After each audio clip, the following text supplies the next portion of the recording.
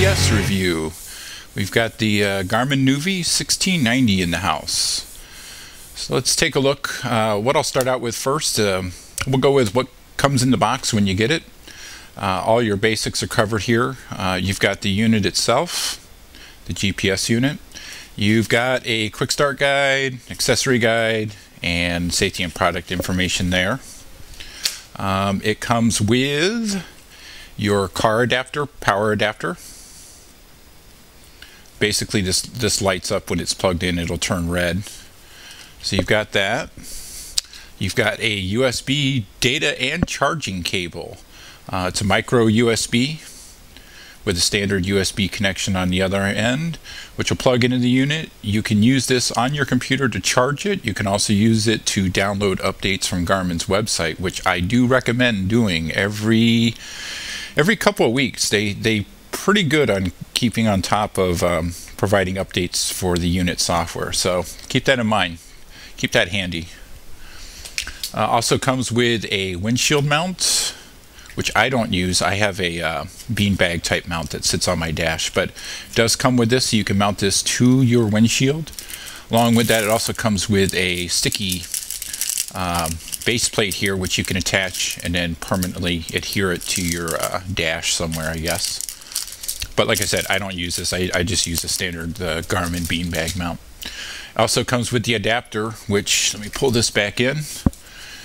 Your unit will slot in here, comes in and out very easy. Once it's in, it's pretty solid. And then this will just mount into this, and then you'll mount it to your windshield like that. And it's rotatable once it's in the mount. It's basically just snaps in like that. And with the unit in, you'll be able to rotate this while you're driving, you know, whatever you want to do. Okay, the unit itself, here it is, 1690. Size-wise, pretty compact. It is a widescreen unit. To give you a reference here on the size, we will put it next to my iPhone. So that gives you an idea of the height and width, and the width is there. See if I can do this right.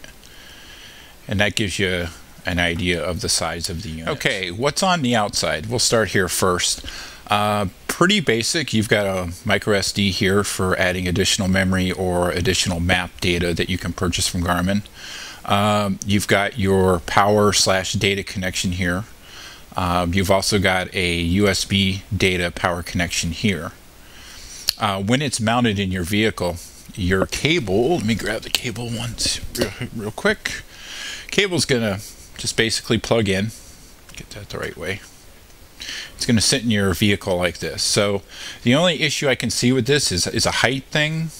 Depending on how you set it up, you're going to be pretty much limited to about that much height above the mount. So just keep that in mind. My vehicle, it's not a problem with, like I said, not an issue for me, but I just want to make sure you guys are aware of it. And that pretty much covers what you see. It's got a speaker here, single speaker here in the back. And it's coated with this sort of rubbery plastic material. So it's not going to gather fingerprints there. The front does have, the bezel area is a nice shiny black. And over time you're going to get some fingerprints build up on there, but no big deal. The screen itself is a non-reflective, for the most part, screen. Pretty good at not gathering fingerprints. Honestly, the only time I ever put fingerprints on this is if you stop for some fast food or something like that along the way and you interact with the unit. You will leave some grease spots, that type of thing. But like I said, I'm pressing here. You can see there's going to be no fingerprint type issues build up on here. So very good on Garmin for incorporating it. Actually, I think most of their units have that type of screen. Let's talk about how the 1690 functions.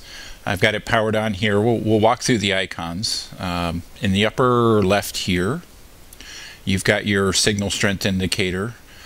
These can be a little, I have sort of big hands, so I apologize if it takes a little bit.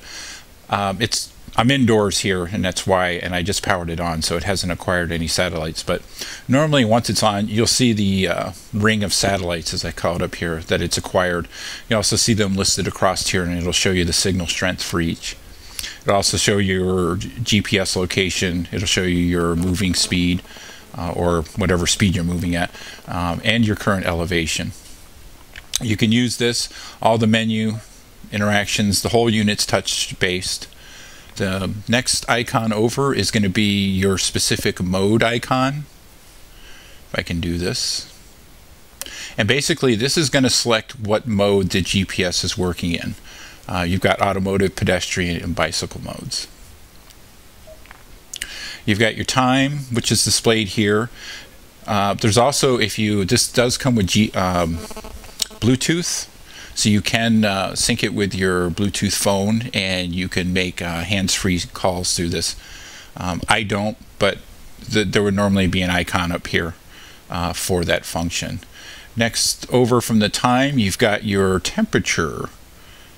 And this is basically just going to give you a view of what your current weather conditions are. And there we've got our, and there's an example of the voice prompting there. And I've set a random location here just to show you guys how it works. Basically, it'll give you your current weather conditions. Next icon over is going to be your signal strength for the Google network.